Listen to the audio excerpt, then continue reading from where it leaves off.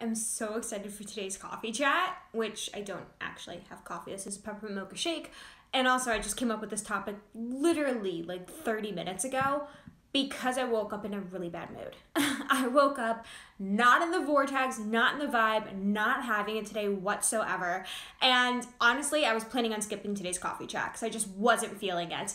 And I was like, you know what? No. My website slogan is literally, your only job is to feel good. So I'm going to feel good.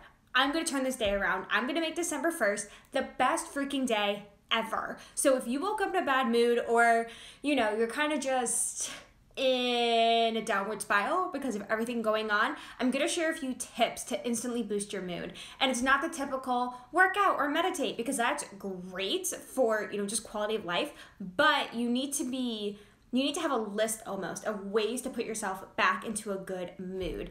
And I want to just remind you before we dive into all of this, your only job is to feel good. Your only job is to feel good. I don't care what your career is. I don't care what else is going on in your life. I do not care, because your only job is to feel good. Because if you feel amazing, if you're in the vibe, you're going to pass that energy on to everybody else. It's like COVID. When you come in contact with somebody, you pass it on to them, not the vibe. That's what your energy does too. It's contagious in a sense. It goes to everybody else. So if you're in a good mood, your husband's going to be in a good mood, your wife's going to be in a good mood, your kids are going to be in a good mood, your boss is going to be in a good mood, and it causes a ripple effect throughout the world. And you staying in a bad mood isn't going to help anybody. And if you're sitting here thinking, okay, but shit's hitting the fan, I'm allowed to be in a bad mood. 100%. You are allowed to feel your feelings. They are valid. Whatever you're feeling, yes, you are allowed to feel it. But will staying in that bad mood fix the problem? Will staying pissed off at the situation change anything? No. And the fastest way to change something is to change your belief about it, right? Nothing can change in the physical world unless you change your mindset about it. And what can you fix faster? Can you fix the situation faster? Can you fix the pandemic? Can you fix the situation going on at work? Can you fix blah, blah, blah in the next 5 seconds? Probably not. But can you fix your mood in the next 5 seconds? 100% you can. So there's a few ways that you can instantly change your mood. And like I said at the beginning of this, I'm not just going to tell you to go work out or meditate, because that's great. That is great for a sustainable good mood. That's great for your quality of life. It gives you endorphins. It gives you a routine, which our mind really likes. Our brain loves the safety and the comfort of having a routine and a schedule. But when you're pissed off in this moment, a workout may just piss you off more. If you're pissed off in this moment or you're not in a good mood right now, you may not want to meditate. So how can you get yourself in a good mood when shit hits the fan right now? First things first, choose to see this differently. Literally say to the universe, God, source, whatever you believe in, I want to see this differently. Help me to see this differently. Gabby Bernstein refers to that as the holy instant. Refers to that as a miracle in this moment, because you're deciding that you want to feel better.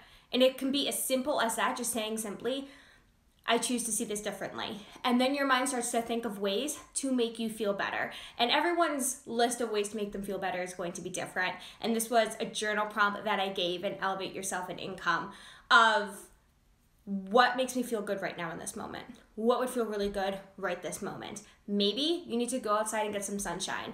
Maybe you need to do a dance party for one, like I just did in the gym before I started my workout. Maybe you need to scream into a pillow. You can do whatever feels good for you, but it's so helpful to have an actual list of, I'm in a pissed off mood, this is what's going to make me feel better. And I know for a lot of ladies who took the course, I asked them, show me your journal prompts, like what came up for you. And a lot of them said a dance party for one helps so much. So close the blinds, turn on some music, and dance around in your office or dance around your home or wherever you are. I know one of the ladies that I work with, she has a mini trampoline in her office, so she can literally jump the negative vibes out. For other people, going on a run works really well for them. For some people, maybe meditating actually does make them feel better, but it's going to be customized to you, and it's going to be customized to the situation. Like I said, if you're really pissed off, and this happens to me sometime, if I'm pissed off, I don't want to sit still and meditate. That's going to piss me off more, because now my mind's thinking about all the things going on and why I'm even more pissed. But if I get my body moving in a way that I want to, not necessarily doing a workout, but jumping around or dancing around, I feel a little bit better. And then when you start to feel a little bit better, you can move on to the next thing. Well, what will make me feel even better right now? What will make me feel even better right now? So just another example, something that really helps me in the morning when I wake up in a bad mood, I'll ask myself, what would make me feel better right now? Sometimes it's doing my full skincare routine, all like 15 steps that are completely crazy and unnecessary. Sometimes that makes me really feel good because it gives me a sense of accomplishment. And then after that, what would make me feel better right now? Making a really nice ass maple latte. Okay, after the latte, what will make me feel better right now? And just take it moment by moment. And I want you to remember that this isn't going to fix your problem. It's going to make you feel better so that way you can think clearly to handle the situation. Because like I said before, you know, in the next 5 minutes, can you fix the situation in front of you? Probably not, but you can fix your attitude about it. And when you fix your attitude about it, then you can start thinking clearly instead of being pissed off at what's going on. You can come at it with a different, you know, set of eyes, a different perspective, and actually find a solution of the highest good. And lastly, I just want to remind you, everybody deserves you at your best, right? Everyone deserves you at your best. It is a disservice to show up not in alignment. It is a disservice to show up not in alignment. And I made this promise in my business years ago that I would never show up if I wasn't in the right energy. I wouldn't work out. I wouldn't send the email. I wouldn't respond to the DM. I wouldn't post the post. I wouldn't do the damn thing unless I was in alignment, because people deserve you at your best. And like I said before, your energy causes a ripple effect, especially if you're an entrepreneur. Your energy is your business. Your energy is your business's blood, basically. You have to be happy. You know, the hive is only as healthy as the queen bee, as I've heard Amanda Frances say. The hive is only as healthy as the queen bee. If you're not in a good mood, if your energy isn't in alignment, nothing else is going to flow. And we could get into the whole talk about alignment and flow versus hustle and feminine and masculine energy, but let's leave it at this. Focus on your energy first. So before you go do anything else in your day, before you make the call, before you talk to the person, before you put your work out into the world or whatever it is that you're doing today, ask yourself, am I in alignment?